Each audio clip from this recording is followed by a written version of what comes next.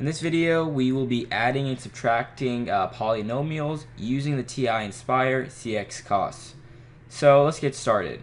So you simply need to write down what you have. So you have x squared plus 3 times y squared minus 2 times x squared plus y squared, like this. So it's identical. Just in between like the 2x squared, we put a multiplication sign. We hit enter, and that is the final answer to the first problem. Now you do the same thing for the second one. So we have 6 times a squared plus 3 times b squared minus parentheses 2 times a squared plus b squared, like this. Hit enter, and this is the final answer to the problem. And that's all you need to do.